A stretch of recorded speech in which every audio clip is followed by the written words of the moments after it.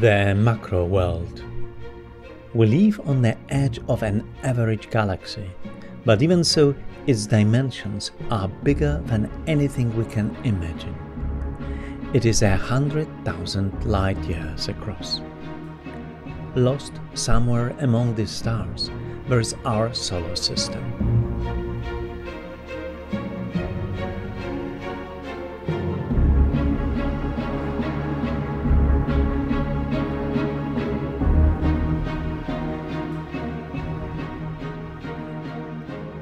Its size is about 10,000 million of kilometers. Our Earth is one of the smaller planets of the system.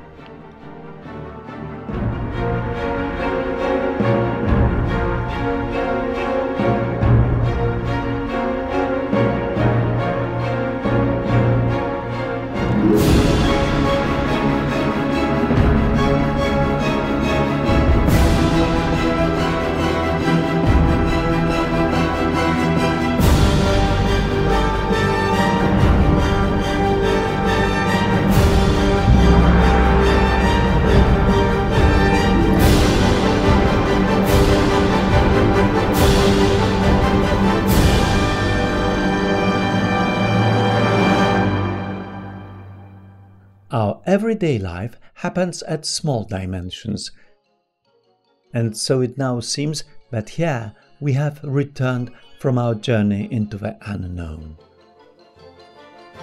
But there is still another mysterious world, the micro world. We explore its frontiers using microscopes.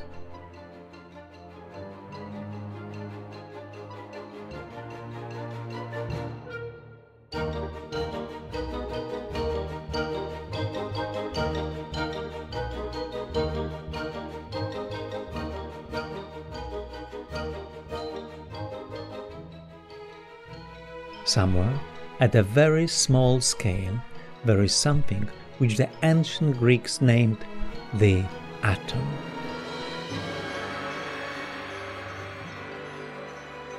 An atom is extremely small.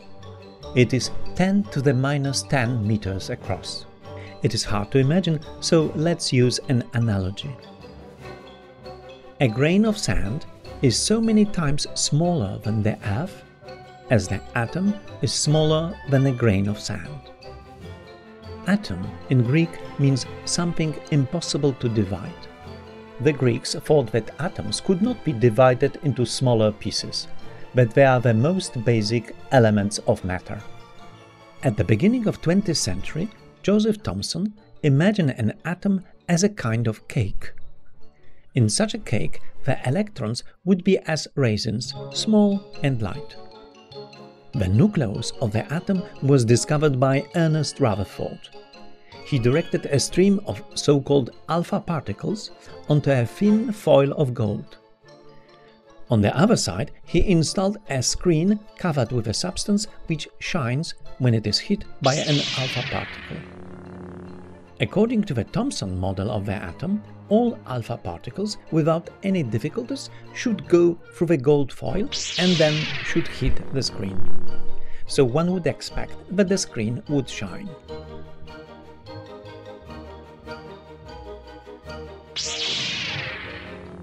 However, something surprising happened.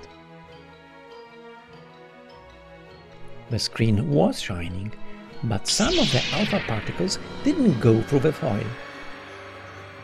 They seemed to deflect from the atoms.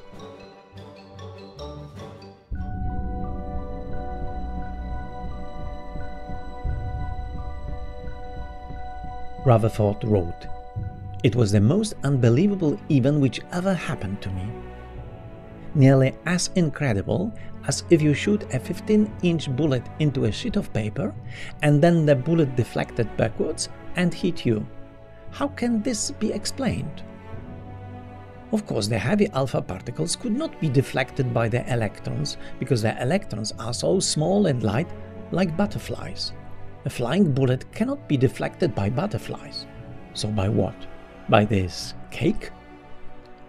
Rutherford concluded that there is no cake.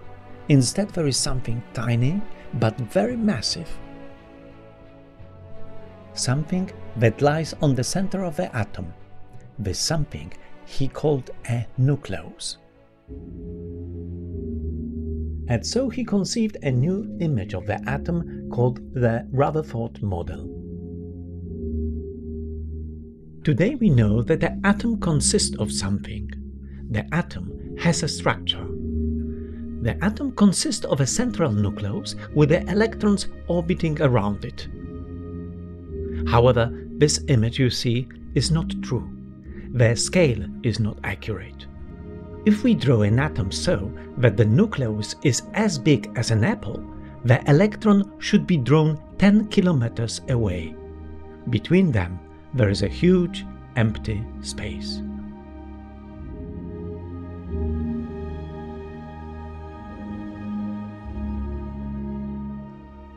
Almost all of the mass of the atom is concentrated in its nucleus. Electrons weigh almost nothing. They are like butterflies flying around a heavy iron ball. If we throw away the electrons and the empty space and build matter not of atoms but only of atomic nuclei, we would create extremely heavy material. A dice made of such material would have a weight of 140 million tons. In comparison, a dice made of lead would only be 12 grams.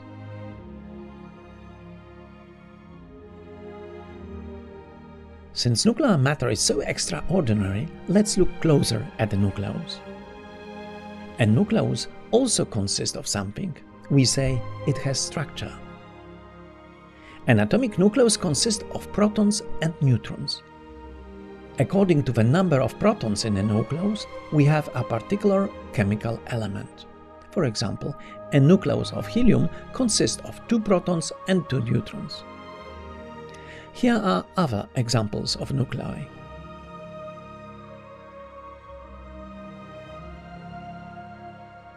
What would happen if we try to combine 2 such nuclei?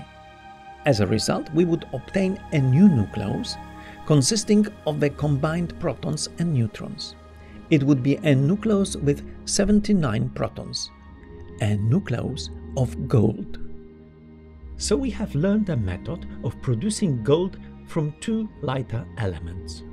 Unfortunately, such a combination is not easy because the 2 nuclei repel one another. So we have to collide 2 nuclei in such a way that they will not deflect like 2 billiard balls, but combine like 2 drops of liquid.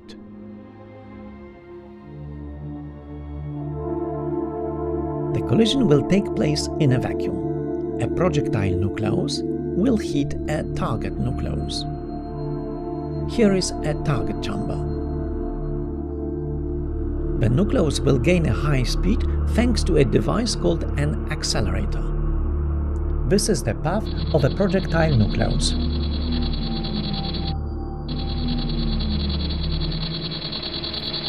A projectile nucleus comes from the accelerator.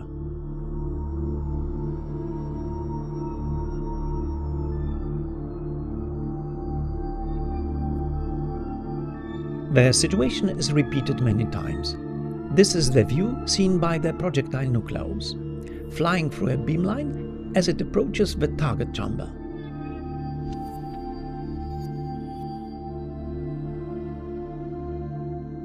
As we see, the expected combination of 2 nuclei has occurred.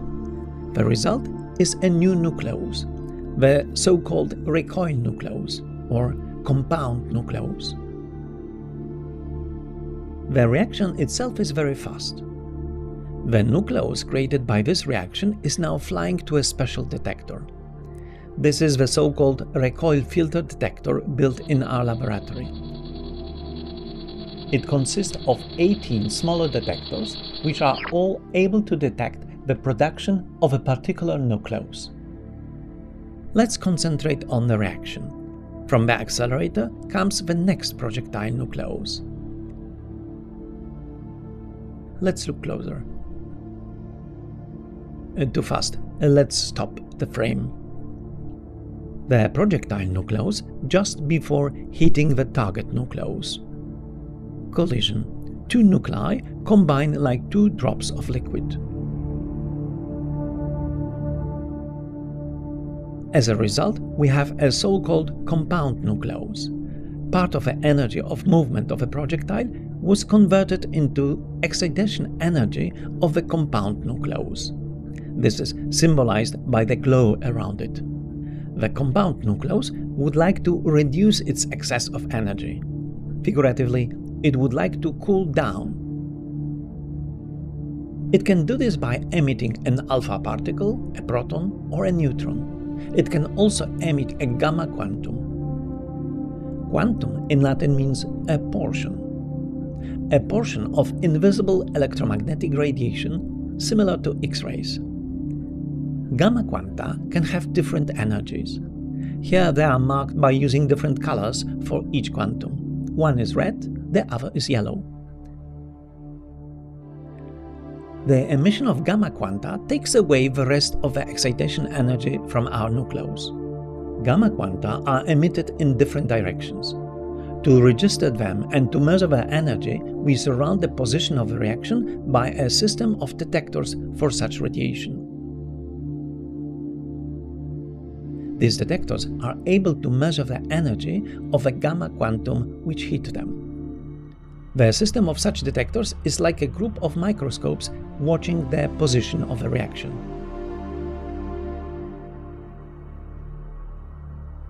This is how such device looks in reality. This is a system of germanium detectors.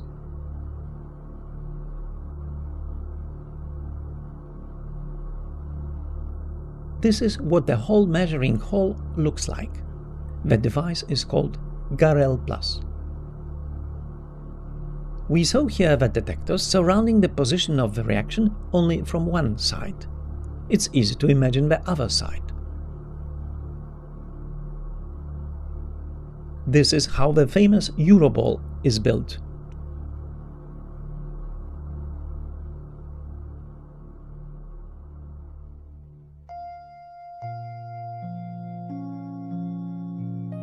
Now let's think how the detectors are detecting the gamma radiation. Do you remember what a diode is? A diode is a device which conducts electricity in only one direction. If we put the voltage so that plus is here and minus here, the electric current will flow through the diode. But such a situation is not interesting for us. Let's change plus and minus. The electric current can't flow. But if a diode is hit by a quantum of gamma radiation, it creates electrons and holes in the diode. This will cause a pulse of electric current to flow. Notice, the size of a pulse will depend on energy of the gamma quantum. This is very important. Not only do we detect the gamma quantum, we are also able to measure its energy. So the gamma quantum we detected is converted into a pulse of electricity. The bigger the energy of the gamma, the bigger the pulse. Using an analog to digital converter, we can convert an electric pulse into a number of range 0, 4095. The bigger the pulse, the bigger the number. Let's summarize. The energy of a gamma quantum, its color, at first was converted into electric pulse and then finally into a number. So now its energy or color is described by the number. Since we now have a number, we can use the computer to do the rest of measurement. This is a scheme of a measuring system. The position of the reaction is surrounded by the detectors where gamma quanta will create pulses of electricity. The electronic devices which form these pulses and finally convert them into numbers. The computer which collects these numbers.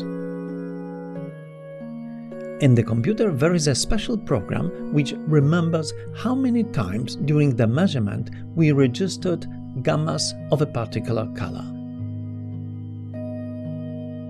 Here is the example. in the memory of a computer there is something like many compartments dedicated to the quanta of different energies. Now, if the computer registers a number of 14, the computer will remember this fact in the compartment number 14. If the number 25 arrives, the computer remembers this in the compartment number 25. If the number 14 arrives again, the computer again remembers it in the compartment number 14. Now it knows that there were two events of observation, the gamma with energy 14, and so on. During the long measurement, the table will fill up step by step. As a result, we will have a plot telling us how many times during the experiment we registered the gammas of particular energies. This kind of plot is called a spectrum. What can we read from it? For example, that during this particular experiment, the most frequently observed quantum was that with the color of 19. With an energy of 19. Also, very often we observed quanta with energy 14. However, there was no quanta with energy 16. Let's imagine that we draw a white outline on this plot. We obtained something that looks like a New York skyline. This is how it looks on the computer screen. We can read here which gamma quanta were registered during experiment. A spectrum is characteristic to a particular nucleus. Different nuclei have different spectra. Looking at spectra, we try to investigate how a nucleus is built, what structure it has. That's why we are the laboratory of the structure of the nucleus. Since we do this by looking at spectra, that's why our department is called a nuclear spectroscopy department.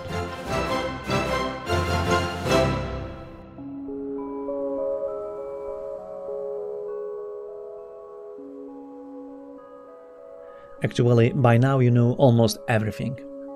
You could still ask, who is the man on this photograph? Let me explain. Here is Joseph Thomson. This is his student, Ernest Rutherford. And this is Henryk Niewodniczański. As a young scientist in year 1934 and 1935, he worked under the direction of Rutherford. Henryk Niewodniczański in 1955 created our institute. He was its first director and the head of our Department of Nuclear Spectroscopy.